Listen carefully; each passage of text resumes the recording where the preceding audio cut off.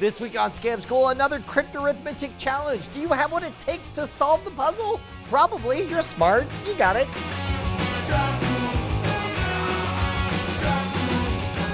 Hello, you beautiful gentlemen. Why don't you toast my face? Boom! All right, hanging out at the newly relocated Kung Fu Saloon in Austin, Texas. Got nothing but old friends here. We got Matt, we got David. So here's the thing. A while back, we did some Cryptarithmetic, and it was originally very, very challenging, but without much poetry. It was A, B, C, D, E equals blah, blah, blah, blah, blah, blah. We then did another piece of Cryptarithmetic that was odd plus odd equals even. Now that had some poetry to it, but was way too easy. We figured it out. Recently, old-time fan of the show sent into us something that was poetic and very, very challenging. It was so good that when I tried to solve it, I got halfway and I stopped and I handed it to David and said, tell me if this is solvable, because if it is, I want to try to solve it on the show. So I don't know the answer to this, but David does, right? It is solvable. Cryptarithmetic is an arithmetic equation in which you've substituted letters for numbers. Now, it has to be the same letter for the same number all the way through, but it works out. And we saw the example with odd plus odd equals even. You could figure out what all the values were. So in this one, we all know that 8 plus 3 plus 9 equals 20. That's right. However, 8 plus 3 plus 9 equals 20. I guess we just dive in, right? So you've seen the previous episodes. You know the building blocks of how to solve a Cryptarithmetic puzzle, Yeah. right? In fact, why don't you remind me, what are some of the things you remember? Well, like you mentioned, a letter represents a number discretely and only that number. I'm assuming that two different letters won't be the same number. Ooh, yes, I will say that that's fair to assume. And then from there, I imagine it's just, we'll call it simple math? This is me loosely remembering how we did it previously, but granted I had been drinking, unlike now. There's inductive and deductive reasoning, right? You can make certain assumptions. For example, if this was just E plus E, you could assume whether or not it was an even or an odd number. Correct. Right? Now, it doesn't work here because we have TEE. We have a 6-digit number. This is the only 6-digit number, TWENTY. You can make some assumptions. The most this could be is 99,999 plus 99,999, which means this last digit, this T, could never be more than what? I'm gonna say 1. I guess it could be 0. If this were another 9999, then you would have almost 100,000, almost 100,000 Plus another, almost 10,000. Yeah, so it could be a 2. So could be. I guess our first axiom is that T can either be a 0, a 1, or a 2, and that's it. Right. Right? Can you just let us off the hook on the 0? Like, it's not 0 blah, blah, blah, is it? Right, of course it's not 0, right? So you can just cross that one out. Okay, so we can eliminate that. So we know it's got to be a 1 or a 2. Yeah, you know, based on the same thing, you can also say E is not a 0, because you wouldn't start a number 0. Oh, that's right. So you know Okay, E is- then might as well extend it to the end. Let's see if we can figure out whether it's a 1 or a 2 on the T. So the only way for it to be a 2 is for this to be over 200,000. Oh, no, I got it. So the idea of this being a 2 is based on the thought that if this is almost 100,000 and this is almost 100,000 and this is almost 10,000, then all three of them together would be 200,000 something. However, we know that T has to be a 1 or a 2. Therefore, this is almost 100,000 plus 20,000 plus whatever. So now we can effectively eliminate 2. We got our first one. All right, T is equals 1. What else? So 1 plus E plus E. 1 plus even. We don't know if that. Y will be odd. Oh, there you go. That's good. Yeah, good catch. And it can't be a 3 because the only way to get 3 would be 1 plus 1 plus 1. So we can now eliminate 3. This is deductive reasoning, right? But what if the E was a 6? Well, that ruins everything. I know. I thought I was really clever there for a second.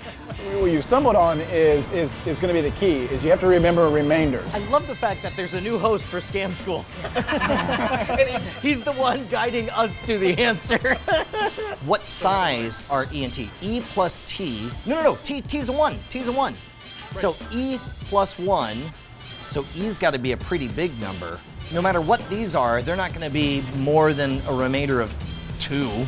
So that means it has to be above 6. So let's say it's above 6. Great, which now we can take back to the other side of the equation, Oh, right? right. 7, 8, or a 9. So now we know it's a 7, 8, or a 9. If it's a 7 plus a 7, that would be 14.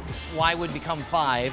If it's an 8, it would be 8 plus 8, which would be a 16. So Y would be 7. 7, yeah. 9, it would be a 9 plus 9 is 18, plus 1 is a 9, which it can't be, because we already have E cannot be a 9 and also have a 9. If E was 9, it would be 1 plus 9 plus 9, which would be 19, and the result would be 9. So we can eliminate 9 from E. So we know E has to be a 7 or an 8. In describing that, you eliminated 9 from Y. Yes, we also eliminated 9 from, oh, that's good. All right. We'll figure out the rest of this after the break. Josie, can your dad cook? Not really. Well, thank you. Hopefully with our friends over at HelloFresh, I'll be able to fake it. You want to make chili? Do you know how to cook? I know how to cook soup, but it's terrible. Okay. They give us all the ingredients, and we're going to follow instructions. Can you give me the instructions? What do you do? What? Dry all produce. Produce. You never heard, you don't know the word produce? Slice skeletons. Thinly slice the scallions. Now we're gonna core in, I don't know how to, they got pictures. Ooh, there's pictures. See, I could do pictures, right? 2. Cook pork. Wait, so we already did the first part? Yeah. 1 of 6 steps. High five. 2. You wanna keep cooking until it's cooked all the way through. Dry pork. Yeah, all of it. See, that's the whole thing. They pre-measure it, so you can't screw it up. That looks really good. High five. Oh, I got a high five. Remove from the pan and set aside.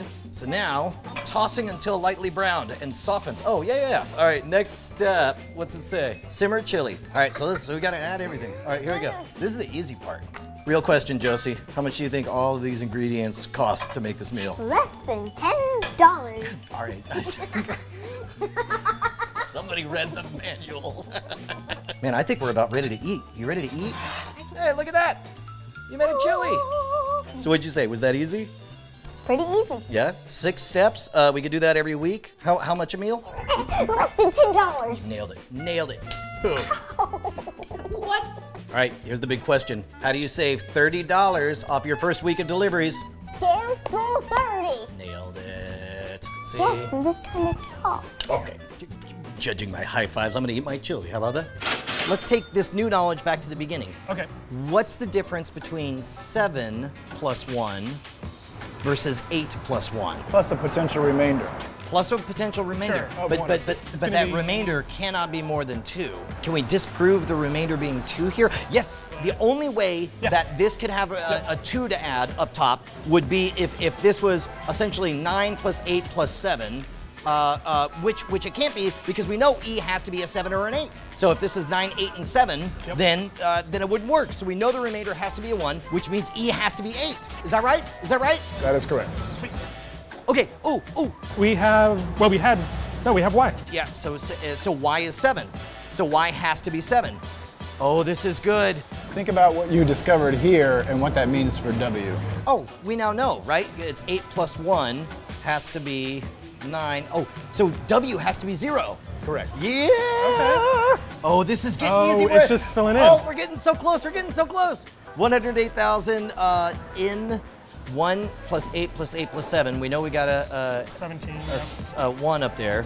So 1 plus 8, which is 9, Right. plus H plus Oh, N right. Plus what equals equals 1. 1. Well, if you have 8 and a remainder of 1, Yep. That's and 9. we know these can't be 1 and 1 to give us 11, so we know that has to be 21. 21. Okay, so H plus N has to equal 21. H plus N plus 8 plus 1 has to equal 21. Right. Sorry, H plus N has to equal 12.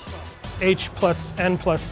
So that means it's got to be I. 8, yeah, H plus I. Oh, this is great. H plus N equals 12. Right. H plus I plus N equals 18. So I equals? I'm gonna say 6 or 5. No, it's got to be only a 6. No, he's right. You're looking, no. Wait, what do you mean? H plus I plus N does equal 18, but there may have been a remainder from your GRI. Oh, we don't know what remainder Right. goes in. Possibly I plus see. a remainder. So I'm willing to go 6 or 5. 6 or 5. Okay, yeah, that works. You know what? What I would do is I would write down the numbers you have left to choose from in just a vertical column. Right, so now you know that H plus N equals 12. Yep. Right? Yeah. So you have to go, what 2 numbers from this set will equal 12? Oh, shoot! Oh. Because 5 and 6 won't. Right. And you don't have 7 and 8 available, so it's got to be 9 and 3. That's the 9 only and one. 3. So now That's you the know only one. H is either a 9 or a 3, and N is either a 9 or a 3 as well. I, we know, has to be about 5 or 6, and we know 3 and 9 are already spoken for, so that means these have to be relatively low numbers, like 4 or 5.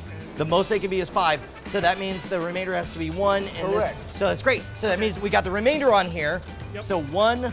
Oh, right. So now we have a remainder. Yes, Which yes. means it's 5. I is 5. It has to be 5? Yes. And now we have 5. I Okay. is 5. Great. I is 5. I is 5. Oh, home stretch. So at this point, for H or N, with the 9 or 3, just write it out one way. We're going to decide H is 3. Now what we could do is we can actually just add these and Yep. see how much of it lines up with our reality. 2 plus whatever G and R is. The highest Well, they you can know be they add up together to- is 10. You know they add up to N. So we have 7. The highest together they can be is 10, which would be 17, so that doesn't And the work. most this could be is 6 plus 4, 17. Right. But that's not true. So already it breaks down. So now H and N. we can eliminate this one. We know H and N, right? Right. So H is definitely 9 and N is definitely 3. So if that were true. 5 plus 2 plus 10 does not give us that, because that's 17. Right, so let's pick different numbers. So 5 plus 2 plus, 8. so it has to be 6. Not Total doing- is 6. has to be So it's 6. got to be 2 and 4. So G and R have to be either 2 and 4. So this is great. So that's great. So we figured out 2 more. So now we do the same thing. We do 2 realities. Here. Wait. Actually, It's there's only arbitrary. one in G. Both- There's only one G and R in Yeah, in the whole both thing. solutions work. Both solutions? Wait, there's 2 solutions? And we figured them both out? And your brain wilted at the power of our mathematic prowess. You guys got a toast. So it turns out there's a whole universe of cryptarithmetic out there. And a friend of mine, Brad Winnington, told me one. And I asked him how he solved it, and he said, I don't know, just got lucky. And so I was like, you gotta be kidding me. It is way harder than this one. This one had a bunch of intuitive rules that we were able to figure out and kind of isolate everything down. As best I can tell, this one is pure brute force, and I'm gonna have to turn it over to the folks who are watching to hash it out in the comments and see who's able to solve it, because this one's probably the most poetic, complicated one. If you take the old aphorism, a penny saved is a penny Oh, jeez. The whole thing. equals earned. Apparently that one works. I don't know how. I was not able to solve it, but I'm betting that the fine folks at home can. That's your challenge, beautiful people. Let's toast the people at home. Hey, you guys. If you want to take on the a penny saved is a penny earned challenge, understand that the rules are you don't get to cheat. No brute force in this, no using computers or whatever. I want to know by longhand if you have what it takes to solve this puzzle. Post it right in the comments below and we'll be best friends. Speaking of being best friends, hit me up at twitter.com/Schwood. There is no C in Schwood. And of course, if you have a favorite unbeatable scam, bar trick, magic trick, hit me up directly at brian@schwood.com.